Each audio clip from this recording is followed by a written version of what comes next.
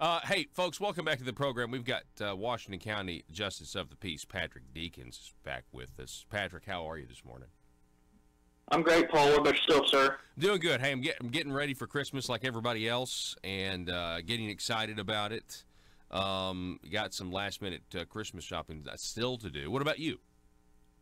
Same here, Paul. How old's your daughter now, Paul? Because I know she's just now, my son's 3, and he's just now getting into the whole Santa thing, and so it's really, really fun this year. Yeah, she is 2 and 5 months, two years, 5 months old, something like that, maybe 6 months. So yeah, I think more like 6 months. Yeah, she's man, she's into everything and is just plotting to take over the world, like a maniacal genius. That's what I would say. Awesome, that's great. Yeah. No, she's awesome. And that's the other thing with this Christmas season, and I'm sure you're experiencing that too. Like it's like everything becomes new for the parents because your children are experiencing all the stuff you got to experience for the first time. So it's pretty magical stuff. It really is. Absolutely, for sure. All right, so I've got this Tom Sissom article back from last week, December 14th. Headline: Washington County group seeks solution to jail crowding. This is an issue we've had you on many times to talk about. This specific issue, Patrick, though, or specific article, talks about the sheriff of Washington County, Tim Helder, who I believe has been on the program at least once before. He says he's wanting to work with a group studying crowding at detention centers to focus on ideas to immediately reduce the jail population. I wanted to know what you thought about this idea, and also, do you think it'll involve tax increases? Well, that working group right now he established has been meeting for several months now. It's a group of community participants. So it has both chiefs of police from around from Washington County, and then also some concerned citizens on it. So I'm excited for anybody to get together and talk about the jail overcrowding, because I think the more we talk about it, the more the solutions are going to come out of that type of environment. Especially, I appreciate that he's let citizens be a part of it, because I think that their voice is very important on this. I think the solution that we've seen from the sheriff so far is a tax increase. It is doubling the size of the jail. So until we move away from that, I don't think that's going anywhere with the quorum court. So until we move away from that kind of a solution, we're kind of stuck in limbo. Now, the great news also is I think there's a lot of people working independently to also find solutions outside of that group. So there's consensus forming, and that's what I want the people of Washington County to know. And then also your listeners around the state, if their county's experiencing this same issue, I want them to know that there's resources out there and there's other counties going through it, and we can all do it together, and it doesn't have to be each county kind of reinventing the wheel, if you will. Yeah, and I think it's a big deal that there is significant opposition to just trying to solve this overcrowding problem by asking the people for more money. The people already pay governments locally a lot of money to do these types of things. And I think oftentimes governments grow in other places that the people that are not nearly as beneficial for all the citizens. It is beneficial for there to be a jail and there to be a law enforcement and things like that. But,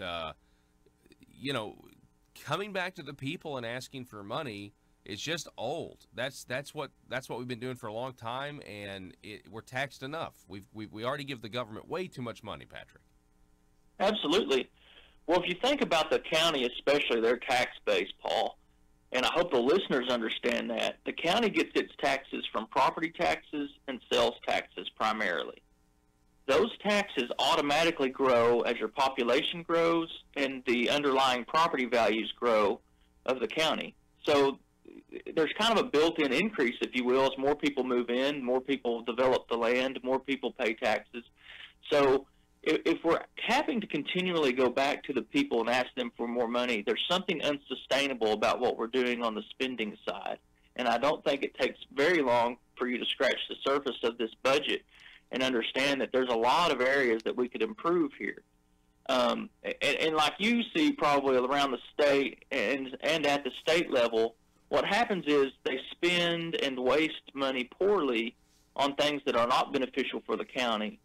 But then when important things come up they have the ability to try to go sell that tax increase because we absolutely need this, or it's a critical need, or, I mean, if you don't support it, then you don't back our first responders, or, they pull out the pain point politics. And so they waste the money on the bad spending, and then when it comes up to something that people might actually support the spending for, that's the one they're going to sell the tax increase on.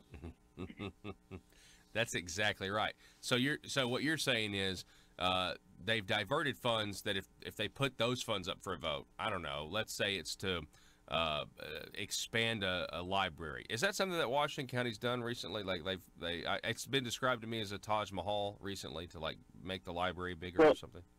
The county does support a county library system, but fortunately, we have Fayetteville leading the way on building that. Okay. Well, let's say, for the sake of argument, that it was the county funding this. Okay, if you put that to a vote, and you make people decide, do you want a giant library? Do you want whatever, or do you want adequate jail space so we can take care of criminals?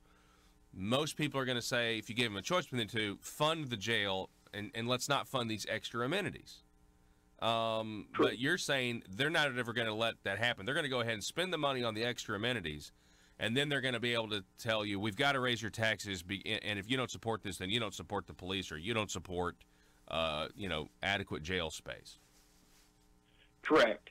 And so there's a horrible quote from the movie Shawshank Redemption, and I don't know if you remember this, and I'm probably kind of paraphrasing it, but there's a scene in that where the warden said there's only one good way to spend the taxpayers' money, and that's more walls, more bars, and more guards.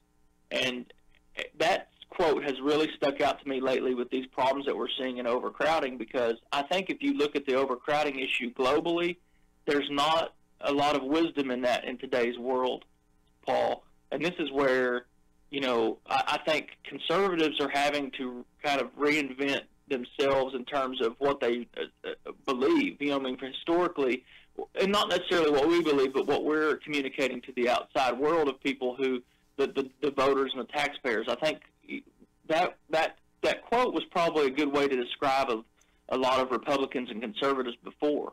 But now we're seeing these issues in our jails, and that's not the solution. And the one thing that I keep talking about, Paul, but I want your listeners to think about how many people they know that are affected by some sort of drug addiction or mental health issue problems. And I think we can all trace that back to our minds, and we know somebody either personally in our family, or that's a friend, or we know friends of friends that have that issue. And now we understand, do we want to keep building jails and populating those jails with those individuals, or do we want to try to break the cycle of continuing to incarcerate those individuals and basically perpetuating a problem, and try to get solutions somewhere else and get those people plugged into some resources that could help them out and not be in the jail system? And that's kind of the context of this whole problem that we've been faced with in Washington County. Yeah, no, and I totally understand what you're saying, especially about the kind of the shift in mindset and what it means to be a conservative on this particular issue now. How there does seem to be kind of a sea changer. The winds are shifting on that, because mental health is something that you're hearing more and more about. And matter of fact, in that, I don't know if you saw that Dave Chappelle stand-up, but he made a joke where he equated this heroin epidemic that we're having. Matter of fact, he equated it with the 80s crack epidemic, and made a joke about it, whites versus blacks. It was actually a really funny joke. But matter of fact, I think, Patrick, the first story that I read in Arkansas about a heroin epidemic was one having to do with Washington County specifically. This was a couple of years ago, but it actually had to do with the fact that because everybody's addicted to opioids, and I say everybody, understanding that's not literal, but they cracked down on prescribing opioids because of so many people were addicted to it. So instead of getting the synthetic heroin fix, they went to the real stuff again. And over here in my neck of the woods, I've got people that tell me anonymously that that's why you have such a hepatitis outbreak, because you have sharing of needles again. So we do have a problem on our hands, and an addiction problem is a real issue that, maybe there are other ways to treat it. Correct. And I go back to, I think, Paul, the easy solution is to raise taxes and build the jail. Yes. That's easy. And it's easy to do as a justice of the peace. It's easy to do as society because it doesn't take rolling up your sleeves and getting involved in the issue. You know, sometimes I chuckle to myself before I go to bed at night and think, man, how much easier would this be? It wouldn't have been the right thing to do, but it would have been easier on everybody just to pass a tax on to the people. And that's the scary part about government. It's easy to spend other people's money to find the easy way out. But no, we need to work harder. We need to take this issue and fully vet it out. Now, I mean, I go to the jail and I tour it, and you can see people there, and even the detention officers can tell you there are people in this jail that don't belong here because they suffer from some mental health issue or something like that I keep going back to. But the justice system and those people in that jail are doing all that they can do. There is no other solution right now. We need to make sure that we partner with our criminal justice system to make sure that we have solutions outside of just housing those people and incarcerating them. And I'm excited to say I've done a lot of research. I've talked to other people around the state. There are programs out there that are ready to be put right into Washington County. We are very lucky and fortunate because we have a great population here that's willing and ready to go down to the jail and volunteer, try to implement some of these programs to give these people some alternatives from just keep going back to jail. So, you know, there is some light at the end of the tunnel. Now it's just getting everyone coordinated and getting everyone to work towards that one goal. Man, I respect you so much, Patrick, and I appreciate the work that you're doing and what a thoughtful, you know, careful approach that you're taking with the power that the people have given you as a justice of the peace. And I hope everybody's listening. If you're a politician, I hope everybody's taking notes. So, Patrick, I appreciate you coming on, and Merry Christmas to you, sir. Thank you, Paul. Merry Christmas to you and your family, and to all the listeners out there. I wish everybody the best. All righty. Thanks, Patrick. It's always great to talk to you, sir. Folks, the telephone number 870-275-9799.